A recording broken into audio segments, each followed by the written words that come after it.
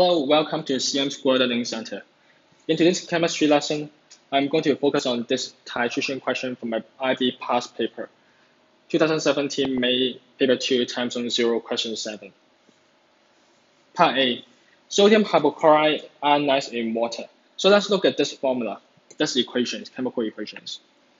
It's an equilibrium, and the hypochlorite ion is accepting a hydrogen ion from water. So hypochlorite ion is a bronze laurate base. It's a proton acceptor. And water is a bronze laurate acid. It's a proton donor. Part 1. Identify the amphiprotic species. Amphiprotic species, the definition of this is it can accept and donate a hydrogen ion. So which means it can act as bronze laurate base and also bronze laurate acid.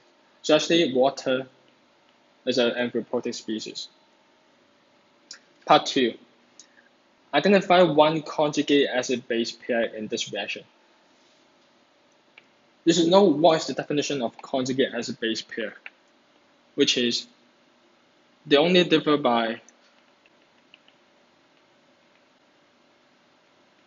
only one hydrogen ion. It's only one hydrogen ion, but not two, but not three. Yeah, so actually in this question, there are two conjugate acid-base pair. The first one is water and hydroxide ion. That's the first one. The second one is a hypochlorite ion and HOCl. You can write either one of these two conjugate acid-base pair. But be careful, you should write correctly which one is acid and which one is base. H2O is a bronze laurate acid, so you can write H2O acid, and hydroxide ion is a base. And hypochlorite ion is a bronze base, so OCl minus is a base, and HOCl is an acid.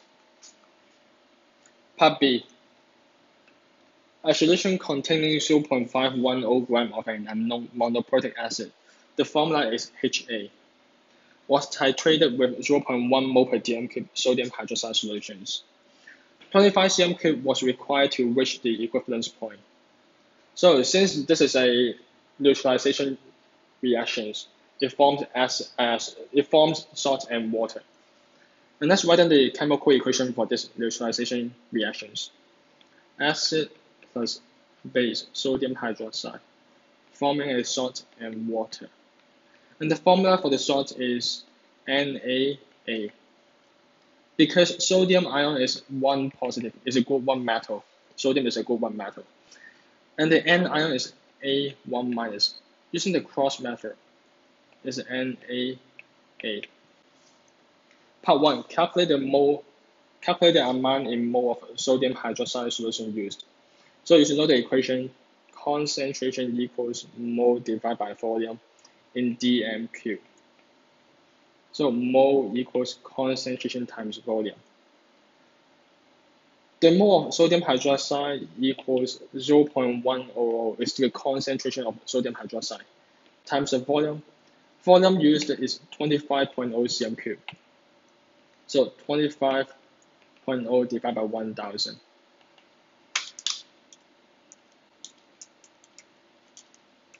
So that is 2.50 times 10 to the power -3 mole. Part 2. Calculate the molar mass of acid. So from the chemical equation, we know the mole ratio between the acid and sodium hydroxide is 1 to 1. So that means the acid, the mole is also 2.50 times 10 to the power -3 mole. And also you should know the formula mole equal mass over molar mass. 2.50 times 10 -3 equals. The mass for the monoprotic acid is mentioned here, is 0.510 gram.